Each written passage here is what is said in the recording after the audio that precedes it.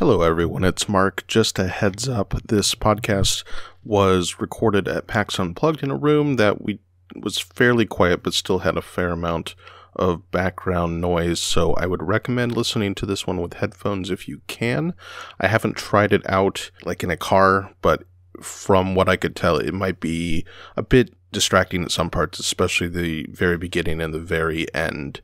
But I think it's a very interesting podcast, so I hope you still listen. Just wanted to give a heads up. Thanks.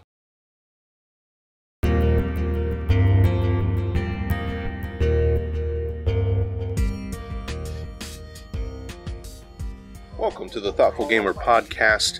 As always, my name is Mark. Here with me today is Matt. Hello. And our special guest today, designer of board games, and here talking about non-zero-sum games as a positive for society. That's going to be our main topic today. Ken Franklin, hello. I'm very blessed to be here. Thank you so much for being on the podcast. I was super excited when you mentioned this topic. I love analyzing zero-sum interactions, non-zero-sum interactions, and everything in between, and I think games are a great way to do that. But let's start with a bit about you. How did you get into board gaming?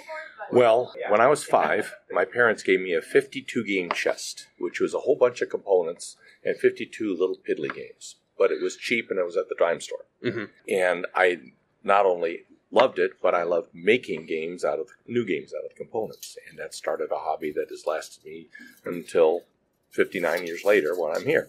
I played and collected and designed games all through school. When I went to college, game designer was not something that they had aptitude tests for, so I didn't think of it as a career choice, and so I became an Army family physician. Was in the Army for 25 years, but I published a game in college, self-published just locally in the town there. I made about $1,000 doing that. While I was in the military, I published some shareware games for the Apple II computer and the Apple II GS computer. Nice. Then when I got out of the military in 2002, I retired to a place called Vicksburg, Michigan, just south of Kalamazoo, and stayed in the hobby of collecting games. And in 2011, my son Matthew was in Artist Alley, and I came with him, and my mind was blown. I happened to have brought a prototype game then, and I pitched it to Calliope Games, and they signed it, and my career took off from there. Very nice. So which game was that? That was the Mansky Caper, which was published 2 years ago. Fantastic. Yeah. And so what kind of games were you, designing back in the day? Like, you name it. Anything? I went everything. I had a subscription to Strategy and Tactics back in the 70s. So heavy games, roll and moves, push your luck, just whatever. Puzzle games. I'm a very avid puzzler. I like the variety. That's great. Talk about the Mansky Caper. So okay. Well, how does that one work? The Mansky Caper is the first, my first opportunity, but it's pretty much set the pattern for the type of games I love to design. Mm-hmm. And it is a press your luck game set in 1925. Al Mansky is the richest mobster in town, and he doesn't treat anybody well. Nobody likes him, and he's out of town on vacation. So you and your fellow players, it plays 2 to 6, see this as your chance for revenge. So you're going to go in together in your getaway car, and you're going to ransack the place. But even though when you go into a room together, if one of you finds something, you have to share it, only the person with the most loot is the winner at the end of the game, because they're the new head of the family. So you're sort of working together. Mm-hmm. The first thing you find out is that Al's security system is based entirely on TNT. So if you're going to keep anything, you have to take a turn to go out to the getaway car and stash what you found. But while you're at the getaway car, nobody has to share with you. So timing that is important. The other thing, though, is that every player has their own special ability. But it's not classy to use your ability to help yourself, so you're not allowed to. Fortunately, you've known each other long enough that you all owe each other favors. So if I call in a favor to you, you must use your ability to help me. But now you have 2 favors, and I have none. So I'm going to be advertising my services to everybody so that I can get those favors back. Because while you have a favor, you have everybody's power. If you have no favors, you've got no power. Mm-hmm. And that's the thing that makes the Mansky Caper unique. Yeah, and so it's a matter of kind of pushing players toward that semi-cooperation, and then also, like you said, the push your luck in terms of when you want to stash. Right. One of the taglines is working together to help yourself and not get blown up. So, it's the idea of realizing that going in alone has a very low likelihood of winning. But knowing when to work with others improves your strategy, and that is the core of a non-zero-sum game. Let me find a thing to do on my turn that helps you and me, and hopefully me a little more than you. Right. So let's go into that topic then of non-zero-sum. So a zero-sum situation is one in which kind of the gain, I guess, is locked in, right? Yeah. If I do something that helps me, it's necessarily at the expense of someone else. And then in original game theory, there's non-zero-sum game, there would be an interaction between you and me. And at the end of that interaction, there would be a shift in resources. Mm-hmm. You would either lose X and I would gain X, or I would lose X and you would gain X. There was never an opportunity where both could gain or both could lose. Mm-hmm. It's always one wins at the expense of the other. Virtually all war games, combat games, are zero-sum games. I would beat you until there's lamentation of your women, that kind of thing. Mm-hmm. Okay? Yeah. I don't enjoy those kinds of games because I enjoy, my slogan, my personal motto is I play to grin, I don't play to win. I don't enjoy the idea where one person has to be defeated or demolished. Right. I want it to be a positive experience for both of us. I want us to both enjoy it. Now, sometimes the process of play is fun, even if I lose. And in that case, I'll still play Zombicide or something like that, a campaign game. Because the experience is the fun rather than whether I have victory. But I think it's more challenging and more elegant to point out that there's a way that we can all gain something out of it, even if there is a winner. Right. And that kind of drives, that's kind of the Euro game perspective, right? Is that in a Euro game, you're typically, everyone's building, right? And someone just does it better, or someone gets to the end point first. Although, many Euro games, there's a take that component. Sure. Catan. Right, the robber baron. The robber baron, man, will mess with you. Concordia is a perfect example of a non-zero-sum game. Mm-hmm. Any action that you take provides a profit for practically everybody around the game, but you get more. Reach for the Stars, the same thing. You select an item. Everybody gets to do that action that turn, but the person who selected that action gets a little extra out of it. So in that way, you're encouraging people to work together so that both of you get to do the things you want. In the Mansky Caper, that seems very deliberate in terms of really pushing people to do things together. Although, at the point at which you're incentivizing that, right, the act of working together so that other people gains is the self-interested act. Is that deliberate on your part? Well, yeah, there has to be a competition of some sort. Right. It's not a cooperative game. I thoroughly enjoy cooperative games. I've designed some cooperative games. But in this particular case, it's a matter of, you can call it manipulation, but there's very little below the scenes. I'm making you an offer you can't refuse. You're making me an offer I can't refuse. We're both looking for those opportunities of mutual self-interest that end up adding to our final score.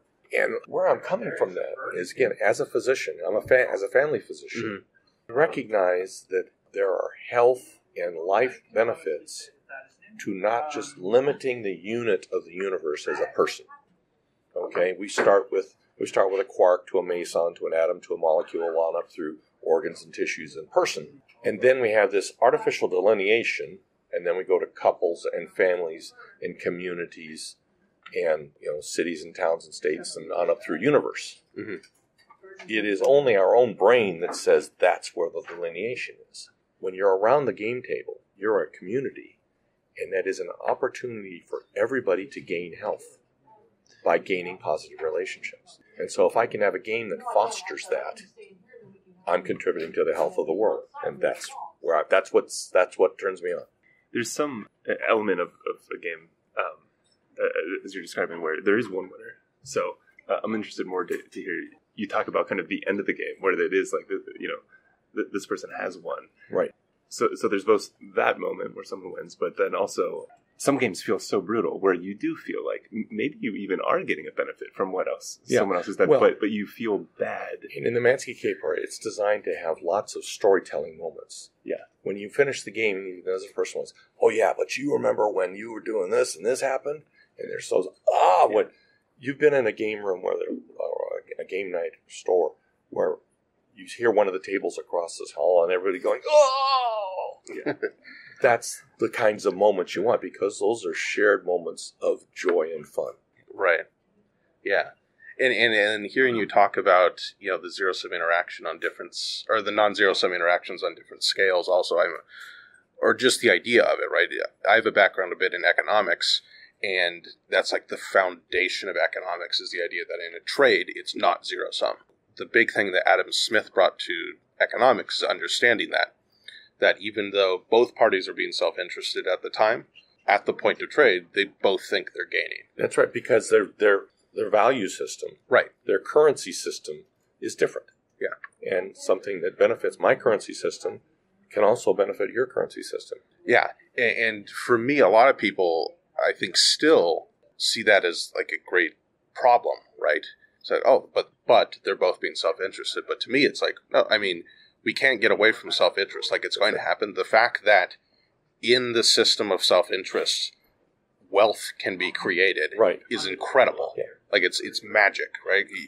He wrote The Wealth of Nations, and it was a question: how did they get wealthy? Right. Because, like, proto-human, right, the human just dropped in a random spot is not wealthy at all. Right. And at some point through society, through this trade, it builds up. And he's directly responding to the economic philosophy of mercantilism, which does think in very zero-sum terms. Right. And again, it's broader than just monetary interactions. It's gaming interactions. It's conversational interactions. Yeah. It's paying attention to the interests of the other person. It's emotional interactions. It's the whole thing. You're taking a subset of this infinitely complicated stuff about adulting, and you pare it down to a rule book. Yeah. And everybody around the table learns a little bit more about adulting around the game table with others. So everybody benefits. It's a emotional wealth generating experience. Yeah, precisely. That's a great phrase. Or as one of my economics professor would call it, a psychic benefit. Yeah. So again, that's kind of my calling, and that's where I'm going. I make no secret of my role as a disciple. I believe that Jesus had a lot of good things going on, and I want to make sure that I emulate those in all my interactions. And we had a conversation. When I retired from the military, I said, okay, God, I'm going to do whatever you want now. And I sat every morning, I prayed and listened. I said, what am I going to do? And about 2 weeks into it, I was sitting there and I said, okay, I got a call Calliope about this game. And no, I'm praying. Okay, and now I got this prototype I got to work on. No. And I said, God, I'm sorry I'm distracted. He said, you're not distracted. You wanted me to tell you what to do. Go do it. It's how I built you. Yeah. And so this is my mission field. Mm-hmm. Teaching people that you can play to grin, and how wonderful that is what drives my life.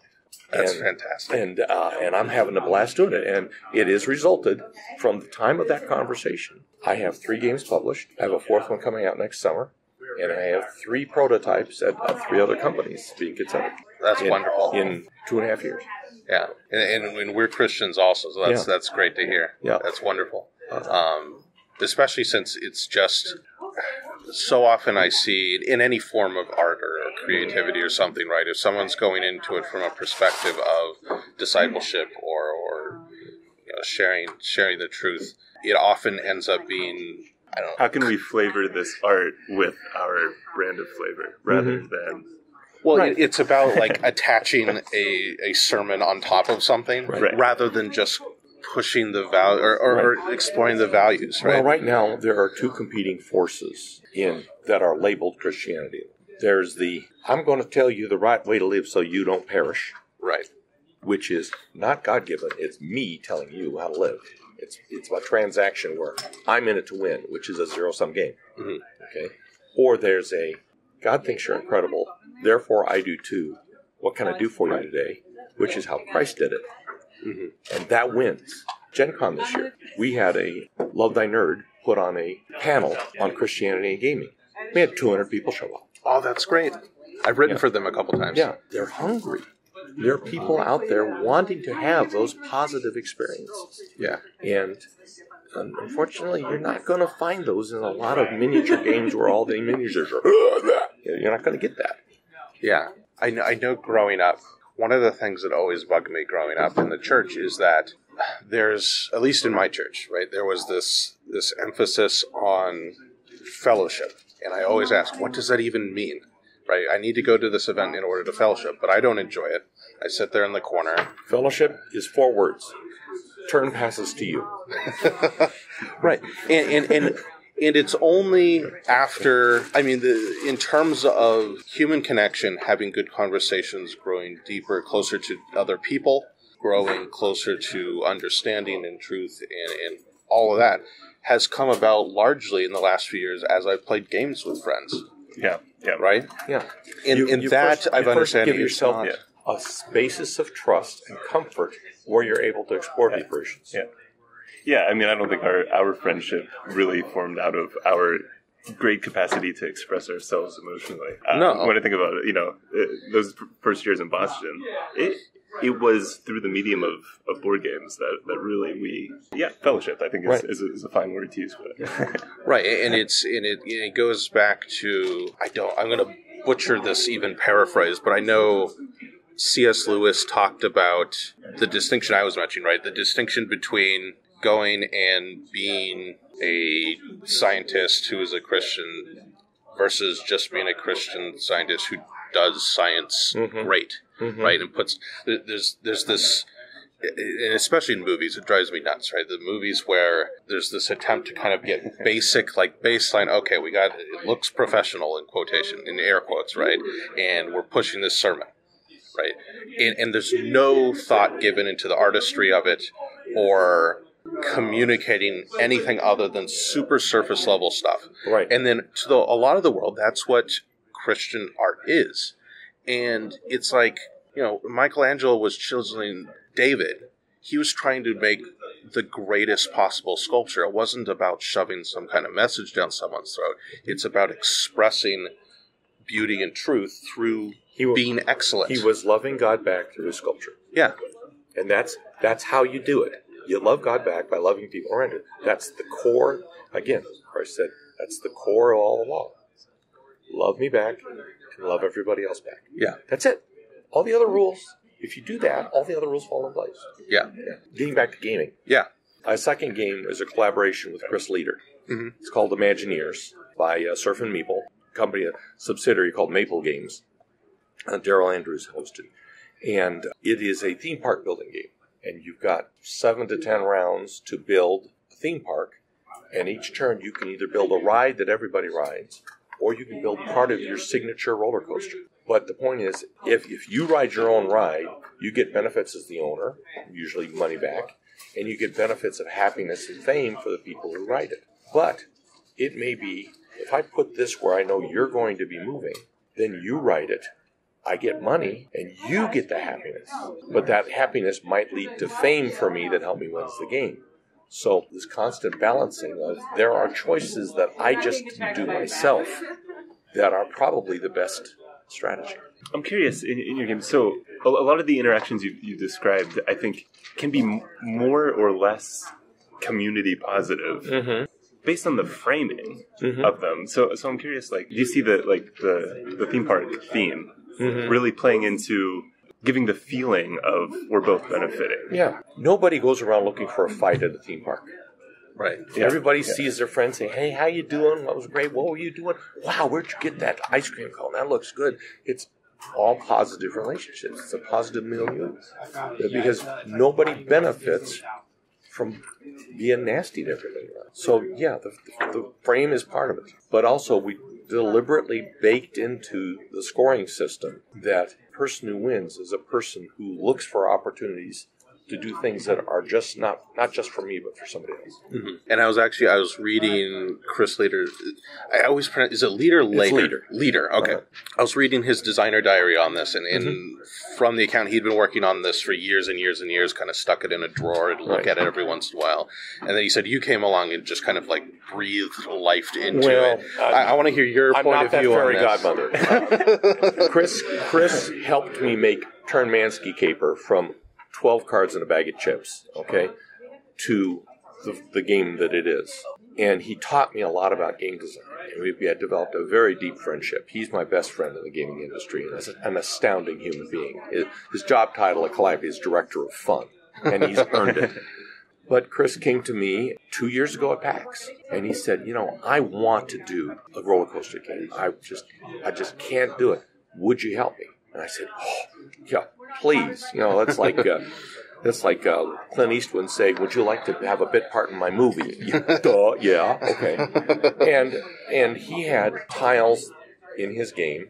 There was a circle, and there were tiles that were roller coaster pieces, and there were tiles that were attractions, like the little rides that are scattered over the ground. And it just wasn't going. And so I said, let's make it two-sided. Each tile has a roller coaster piece on one side and an attraction on the other. And so every tile can do every action. And that was just looking at it from a different perspective. And from there, it gelled into place, and we had a working prototype in 6 weeks. Oh, wow. Okay. Now, the next thing, Ravensburger was asking for people to design a game about the movies Back to the Future. Well, everybody who's been in the industry for a while knows that Chris Leaders lives and breathes Back to the Future. He has 4 different working flux capacitors in his house. Okay? And so he called myself and one of his old high school friends, Kevin Rogers, and you could hear his voice vibrating. He says, we have to be the ones to make this game. And he, again, had files of different incomplete attempts at a cooperative game for Back to the Future. And we sat down with them. And it just magic gelled in. We had a working prototype in 6 weeks, and we had a contract in 3 months. That's fantastic. And that's coming out soon. It will be out next summer. It is Back to the Future Dice Through Time, the cooperative dice game, and it's going to be a simultaneous worldwide release next summer. Yeah, it seems you two kind of just, once you get together, is it just a matter of being able to bounce ideas very quickly off of each other, or you both think differently? I think we think very differently, but we both have the same joy that we approach gaming with. We're looking for maximizing the fun, and one of the tenets of game design is to take everything that's not part of the fun and get rid of it. And so we're able to help each other see those parts that we may have an emotional attachment to, but that aren't helping the central part of the game. And I think that's what helps. We have a game that we're pitching right now, and it had a good pitch last night, but it wasn't there. It was about the 75-80%. But then we sat back and we talked last night, and we both think about it, and now we both see a direction forward to modify the game and make it better.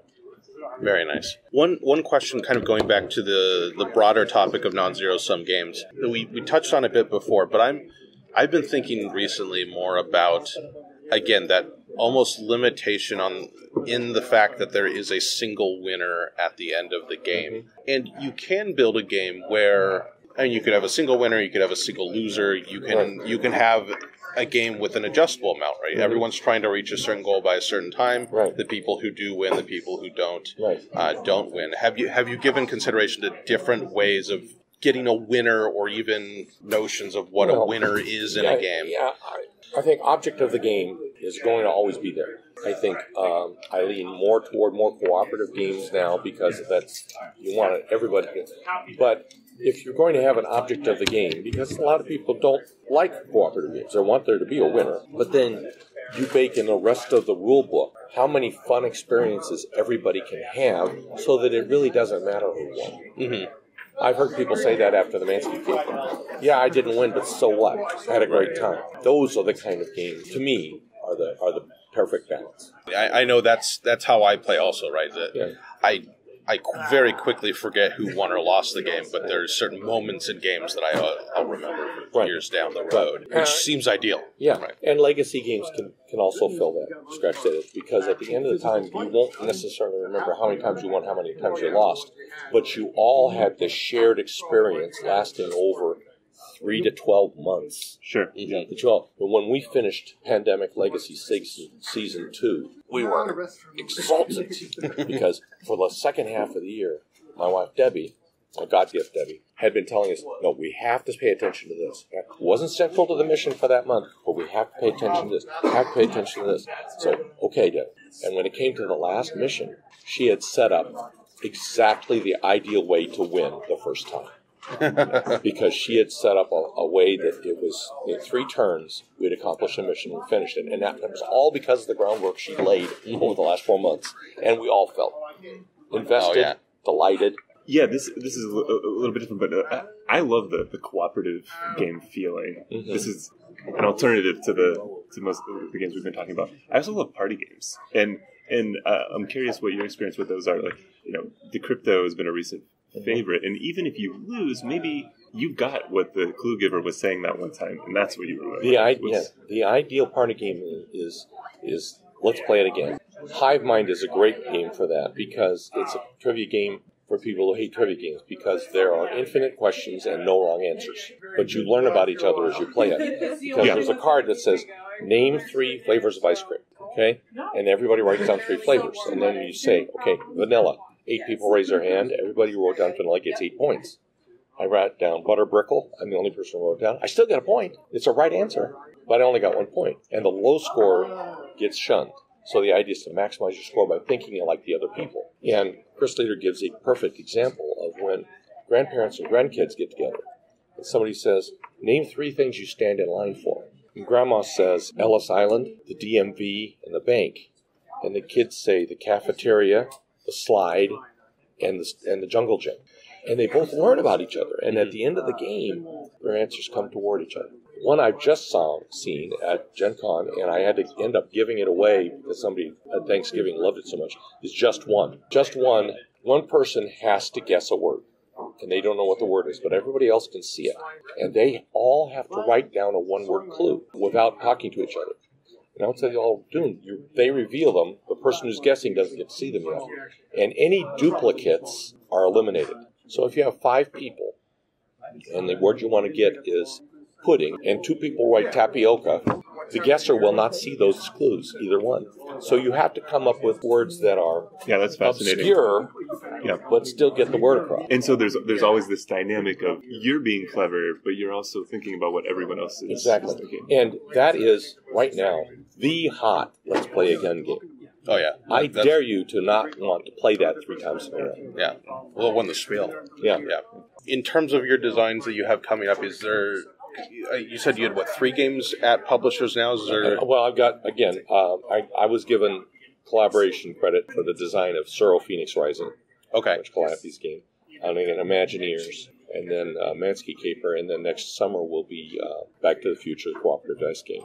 And I've got 3 or 4 more that are in development. But the one that's not at a publisher right now is my Holy Grail game. And it's called the Candlelight Project. And the goal of Candlelight Project is to create the biggest network of positive relationships. Each person is a card and has connections, but it also has bridges, subjects that they love to talk about, friendly in a way, and triggers, subjects that tick them off.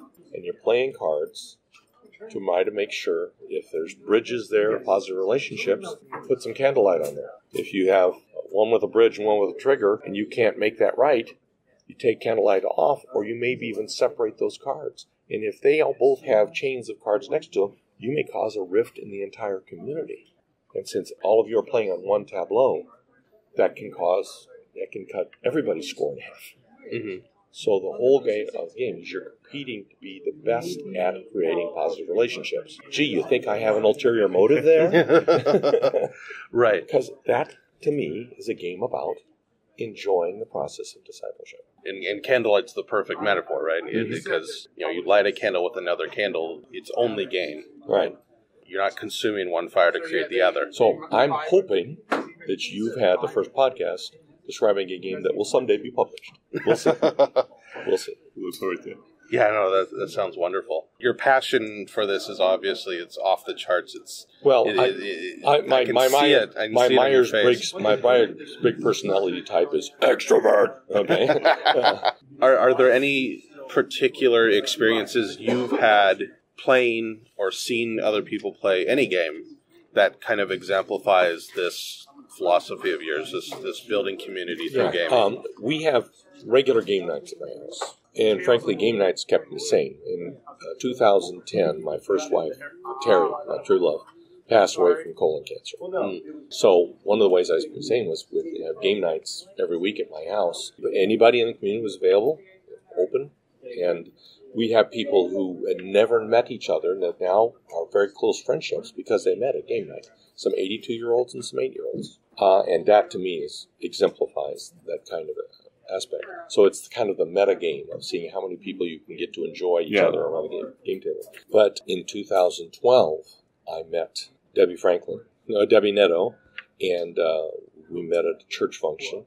And she said, "Hey, you want to go out, have some dinner?" And I said, "Well, we're going to have game night, but I'll share a pizza with you before." And she came to game night, and there were 20 people there, and we sat down. We brought out Kingsburg, and she said, "Oh, I've never played games like that before, but I'll give it a try." And she won by 8. So I said, "There's something there." And we've been married 6 years now. That's wonderful. I call her my God gift. That's wonderful. So I won. In terms of the gaming community, what you've seen, because like that kind of game night and that kind of experience is amazing. But I mean, most of what I see in the broader gaming community is filtered through what I see on social media, on the internet. Mm-hmm. And oftentimes that can look so bleak and so divisive and so torn apart. Is your outlook kind of overall for the board gaming hobby optimistic? Oh, or is very much so. It's still optimistic, despite those kinds of things I'm sure you've seen also? First of all, we're a globe, okay? We are lots of different kinds of people. You have to remember that social media is all designed, and Science Mike puts this extremely well. There are algorithms designed to create a splinter group. If you look at posts of bleakness, the computer will feed you more bleakness. If you look at posts of positivity, you will get more posts of positivity. So I make a point of hiding or snoozing sources of bleakness. I make a point of liking sources of positivity. And if there's a chance to inject positivity into a thread of bleakness, I do so. And by doing that, I'm gaming the system to help the bleak sections see some positivity and maybe warm up. Encourage and support those people who are already positive, and not let myself be beaten down by a false narrative that everything sucks. 10 years ago, studies showed that 90% or more of the gaming community was atheist or agnostic. That number is closer to 65% now. But you're never going to see that on Twitter. But it's reality. The way to increase love in the world is to love, not to battle. You just go have fun. Play to grin. And you will make more play to grin. I can do that. You can do that. So let's just go do it and let it work. One of the ways the world makes us feel inadequate and hopeless is to help us think that it's only us. But it's not only us. 2,000 years ago, the guy said, "I'm going to send my spirit to you, and I'm going to make everything you do work." Let it work. Give him the credit and keep doing it. And it's a ride. It's a wonderful ride. And then finally, what would you say to people who would argue that trying to change the world, improve the world, spread a message, spread love through gaming is ultimately frivolous or small, right? It's just a game, that kind of thing. I can only examine my life, okay? 9 years ago, I was alone, widowed, and hopeless. I now have you and 1,000 people in that auditorium below us at PAX Unplugged that I know personally, none of which I knew in 2010. I'm the proof that that's a fallacy, that everything is frivolous. And that goes back right to the idea of fellowship, right? I didn't understand it at first. What did my parents mean? Like, why did I have to go to these functions? It wasn't... Fellowship isn't like a church function you go to. It's how you live your life in this perspective. Because I can tell, like, you and I are very different. You're capital E, extroverted. I'm not. Right. But we can still sit at a table, play a game, have good discussions, think, express our creativity. Yeah. Again, in terms of the non-serialism game, okay, I have been enriched, blessed, astounded by all these new friends I have. And they come up to me and say, "I'm enjoying myself better because we both won." And if you multiply that times 1,000, that's 1,000,000 new relationships. I feel like we should be playing the council room in Dominion. Everybody wins. Tradition of shouting. I couldn't agree more. I think perspective on this is wonderful. Love the positivity. And none of it is me. Okay? Mm-hmm. This is not the Ken Franklin show. This is living the life that we're supposed to be living. Yeah, absolutely. Well, thank you so much for being on the podcast, I'm once again blessed and honored that you asked me to be on, and I'm really thankful that we had this conversation. And if people want to get in touch with you, you are, I know you're on Twitter. I'm on Twitter as Ken Plays to Grin, with a number 2 for the words. Ken Plays, the number 2, Grin. I'm on Facebook, of course, as Ken Franklin. I'm on Instagram as Dr. Ken FP, DRKEN, FP is in Family Practice, my specialty. And you usually get a hold of me through Calliope Games or Surf and Meeple Games. Great. Thanks again. Thank you, everyone, for listening to The Thoughtful Gamer. Don't forget to check out thethoughtfulgamer.com. Go ahead and rate and review this podcast on iTunes or wherever you get your podcasts. If you'd like to support the show, go to patreon.com/thethoughtfulgamer. Thanks for listening. Goodbye.